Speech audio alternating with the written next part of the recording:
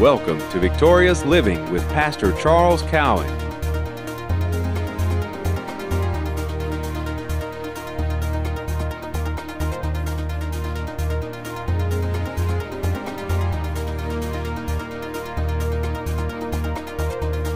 Now let's join Pastor Cowan and the congregation of Faith is the Victory Church.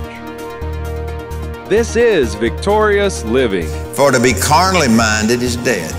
You hear people say, well, I'm believing God, but you know, I don't know. He ain't done nothing yet. He hasn't answered my prayer yet. You see, they pray a prayer, they ask God for something, and then immediately turn around and talk negative about it. That's right. Not you.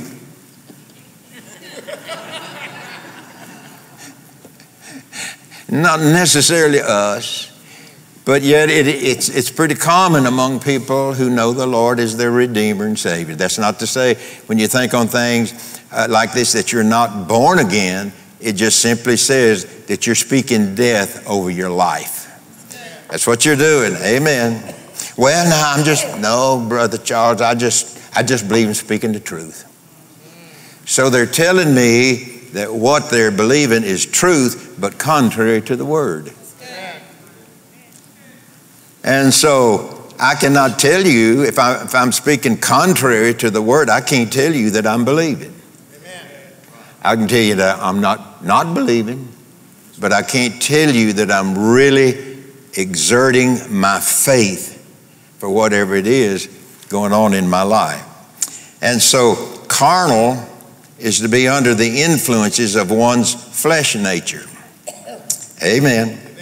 We so often use the phrase, now I mentioned this a moment ago, take care, and we mean for the person to stay safe or unharmed.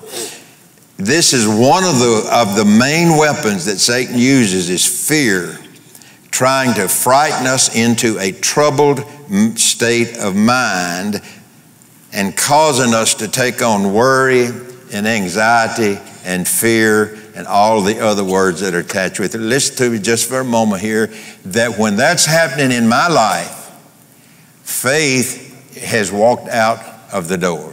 Amen. I am absolutely opening a door for faith to leave and doubt and unbelief to come in. Amen. And so faith is a power. Yes. Faith has a power. It has an inherent power. Faith, and you prove this through the Scripture. How many of you believe that God created the heavens and the earth by faith? Amen. Amen. So what did he do then for Moses and the children of Israel when they got down to the Red Sea? He spoke. He told Moses what to do. How many of you, well, we all have, how many of us have read in Genesis there in talking about the story of creation, and 19 times in the book of Genesis, it goes like that. And God said, and God said, and God said, and God said. And every time God said, something happened. Amen. Something creative and that was good happened. Yeah. And God said, and God said, and God said. When he spoke those words, they were faith-filled words. Amen. They were words with inherent power in them, and it had creative power in them. So every time God spoke, something had to happen. Amen. So that's where he wants us to be as children of God, that we have the faith of God. You know, without faith, it's impossible to please him. But having the faith of God, you know, and that's what the Bible teaches us, have the faith of God. It does say that in Mark 11. It says, have faith, but if you'll study it out, it's telling us, have the faith of God. Well, you can't have God's faith and not speak his word. Amen. You can't have faith without believing his word. You can't have faith without doing his word. So you don't want to say, I have faith in God, and do the opposite of what he has told us to do. So people sometimes, they may not think like that, but yet at the same time, that is something that's happening in their life. And so We do use that fear. So one of the main weapons that Satan uses is fear, trying to frighten us into a troubled state of mind by taking on worry and anxiety. And every person sitting in this house today, that when you're facing something that you're working toward, what's Satan going to tell you? He's going to tell you, you can't get there. He's going to tell you, you can't do that. He's going to tell you, that won't work. He's going to bring all of the negativity. What's he trying to do? He's trying to get it into your mind. Amen. And so what do? When it gets into our mind to such a degree that it's rolling over in our mind, then we do like a person told me not long ago. He said, Brother Charles, you know, it's hard to read the Word of God. He said, every time I pick up the Bible to read, he said, I just can't concentrate on it. Well, what's going on? What's going on is something negative that his mind is filled with. Amen. And so, hey, but there's a remedy for it. Yes, it's not a death sentence. There's a remedy for it. Amen. There is a way out if we'll take it. Amen. You know, God in His Word, if you'll find it, that God has opened a door. He's opened a door. And behind or beyond that door, He's got all of the promises waiting. Amen. But he put a door of promise in front of us. Talks about the promises of God in the Bible. He put that door in front of us, but guess what? I can't get to the promise until I walk through the door. Amen. So it's in your house. You can't get to the living room. You know, if you park your car in the garage, you can't get to the living room without walking through the garage. You got to walk through the door. You gotta walk through the door of opportunity that God has placed there for your life. He has done it. He is responsible for it, but I'm responsible to walk through the door. What is the door that I am to walk through? It is the door of faith. It's the door of believing. It's the door of surety. It's the door of being convinced. It's the door of being convicted that when I walk through that door, I'm going to find everything God has placed out there beyond that door. God, I think I preached on this here the other day. God's got a table sitting on the other side of the door. It's got everything that God promised to us sitting on the table. On that table, it's beyond the door. Everything God has done for us, it's on that table. And you know, but God opened the door and said, all of this is yours, but you got to walk through the door in order to get to it. Well, faith is the door. Faith is the door that we walk through to get to what God has made available to us. These things that brings care are faith robbers. Amen. They are masked faith robbers because Satan masks to our mind what he's saying, causing us to doubt what God says. But when I walk through that door, He tells me there's a table sitting up there on the other side of that door, and there's peace. There's care out there that He has for me. When I say care, it's about supplying every need. Sitting on the table. It's every need met. Sitting on the table. Sounds like a song, don't it? Sitting on the table is everything I need, everything you need. Well, Brother Charles, would you just pray for me that I can get it? I can't pray that you'll get it because God told you how to get it. Amen. And how can I pray and my prayer be effective if you know how to get it, but you don't go through the door to get it? Amen. So my prayer would just be a bunch of words, but it would have no oomph to it. It would have no power involved in it. It's only when I walk by faith. Okay, everything around me looks negative. Everything I hear may be, 85, 90% negative, but I see a door. And I see a door that's got up above the door, it says faith room. And He says, use your faith and unlock this door. I walk through that door by faith. We walk by faith and not by sight. Amen. And without faith, it's impossible to please God. So if he said it before me, opened the door to it and said, come on in and get it, I got to walk through that door of faith. I got to exercise faith in my life. I can't talk about what I don't have when I got sitting before me what I do have. I just got to walk through the door. Got to go through the door. And once you walk through that door, you can sit down at the table and dine. You've all, how many of you in here are old hymn folks? H-Y-M, not, okay. What is it? What is one of them old songs we used to sing? What? Look at there. See, you just dated yourself right there. Amen. Come and dine. And we just sing it with all the volume that we can. Come and dine, the master calleth. Come and dine. What's the rest of it? Feast at Jesus' table. You can feast at Jesus' table all the time.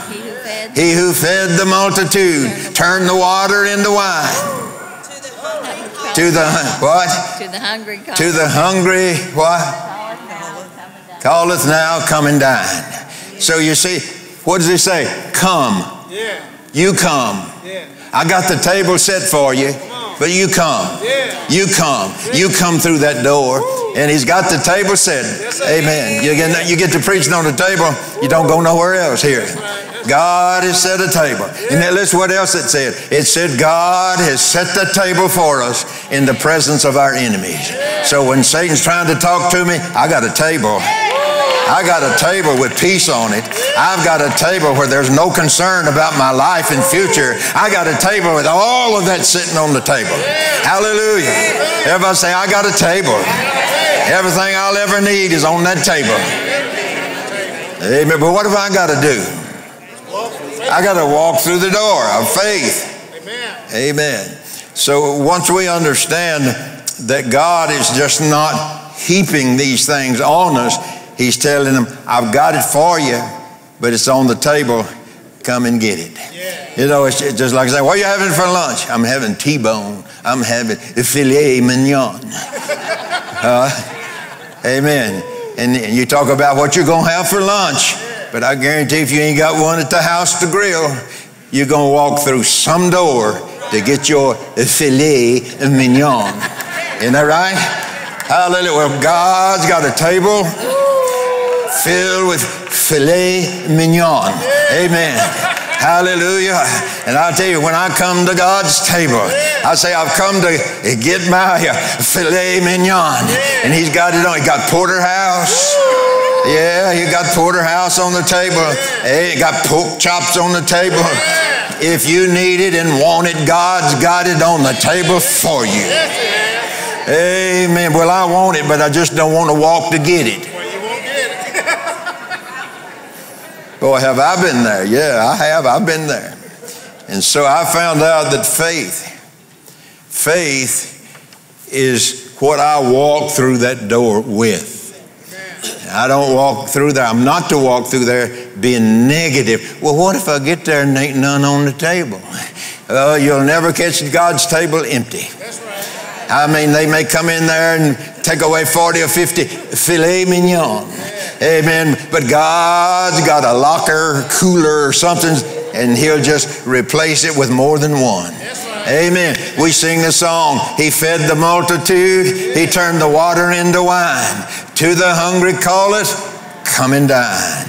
Amen. So if you're worried this morning, if you're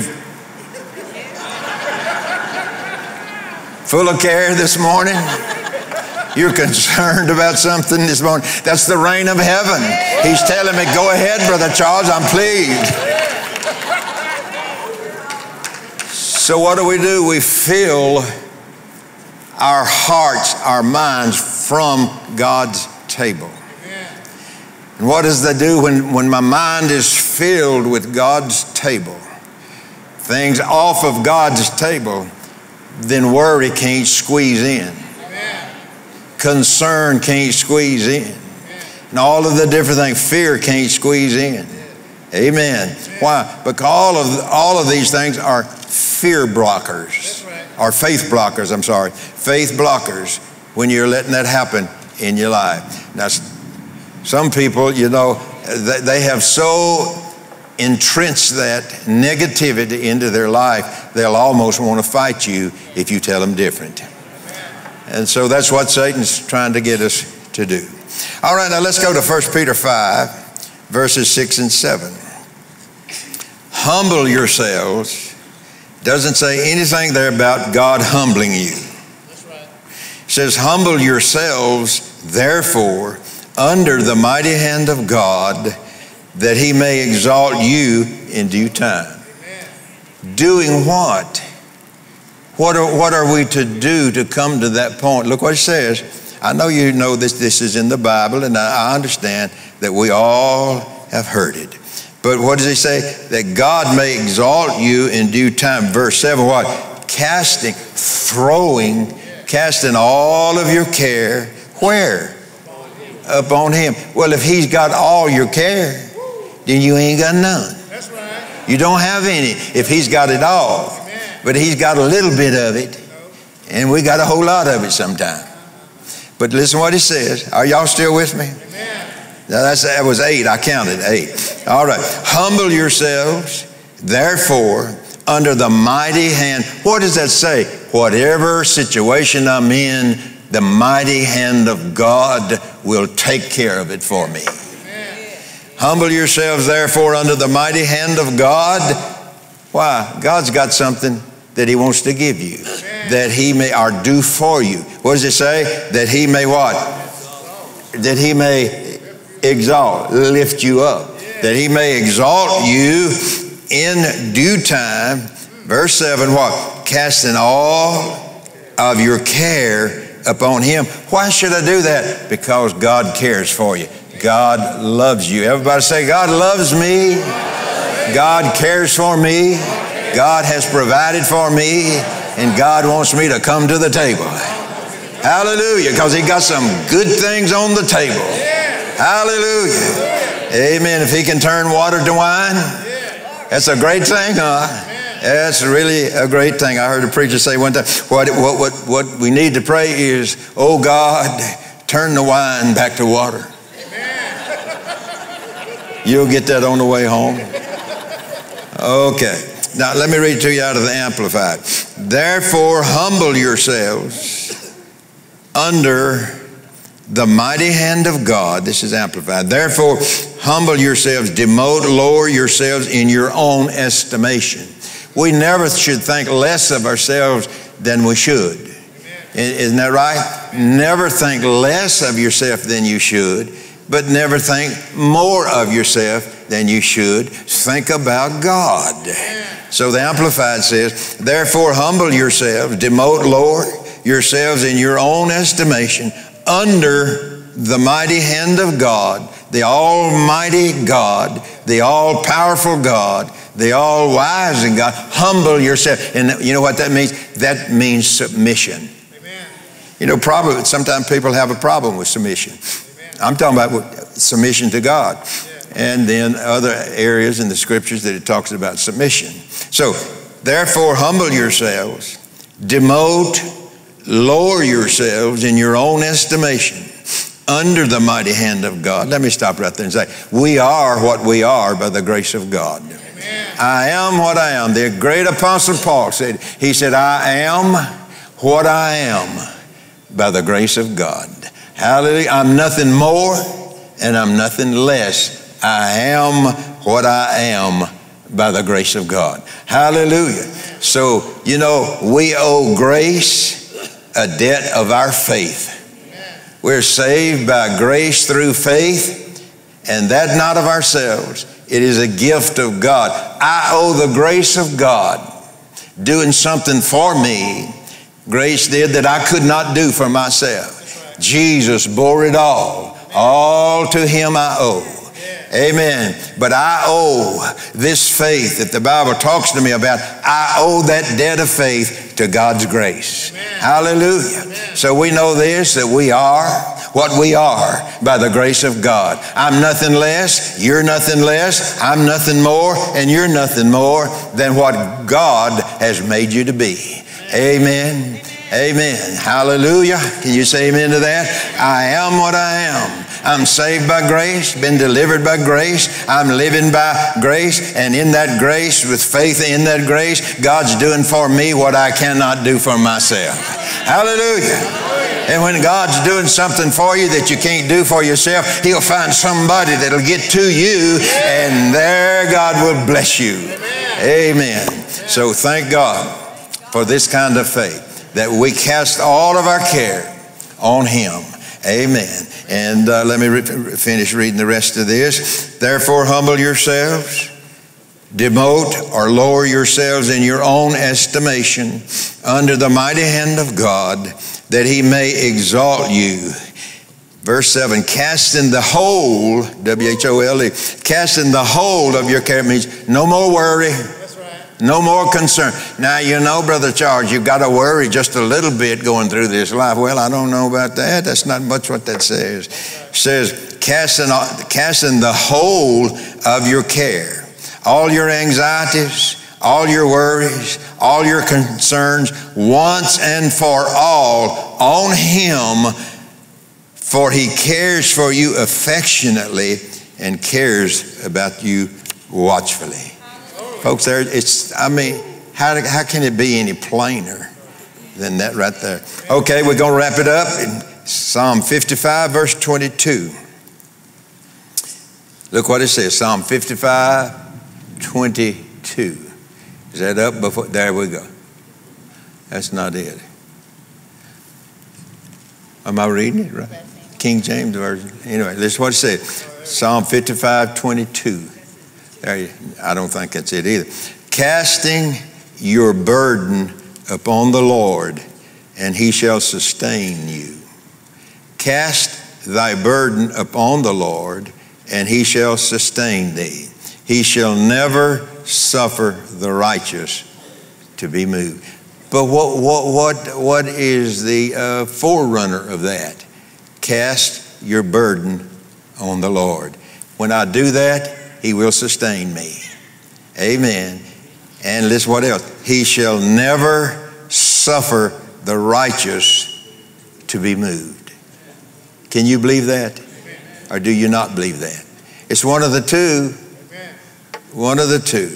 So the first step in dealing with the cares of life is to realize that there are some things in life that you can't handle by yourself. Amen. And your brother or sister can't handle it for you. That's right. There are certain things that we are not designed to handle, because they create an overload when we try to handle them by ourselves. In the natural, we will blow a fuse, well, we don't use fuses anymore. This day and time, we use circuit breakers. Have you ever noticed in your home when a circuit breaker trips, that cuts off the power for something in your home? If you leave that breaker off, you're not going to be able to use what's connected to that circuit. Maybe it's your refrigerator. You hear what I'm saying? It may be that your lights won't work, the refrigerator won't work, the electric stove won't work, the microwave won't work, the TV does nothing, it won't work, the power. Why? Because the power has been disconnected from your house. And so when we walk in things that are contrary to what God has said, we disconnect from the power.